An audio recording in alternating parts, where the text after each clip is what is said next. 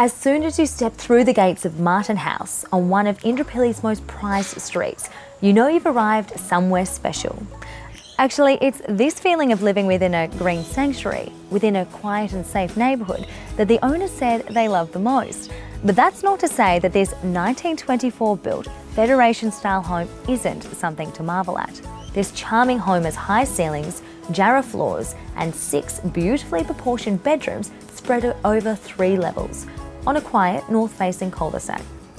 So as you walk through, natural light fills the rooms and gentle breezes drift through the French doors and bay windows.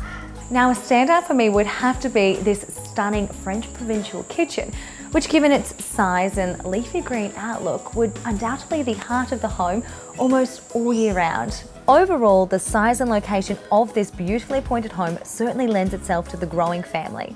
Not only is there plenty of space for the kids to play, but the home is also within the Ironside School catchment and close to Brisbane's other very best schools.